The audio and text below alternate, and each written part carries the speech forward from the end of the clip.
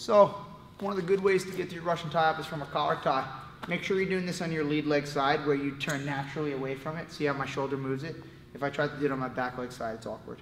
Here, no thumb. Boom. Now all I'm going to do is kind of bring my chest out. Starts to keep his hand off. Boom. Gets to my Russian, and then I can grab it with my thumb again. So again, I'm here. Boom, he goes collar, fine. Here, take it. Get to my Russian. Notice why it wouldn't work on my back leg side. Collars from here, sure. Well, I can't twist very far this way. I'd have to switch my legs, and then I'd be able to twist much further. Just another reason why your Russian should be mostly on your lead leg side. Good.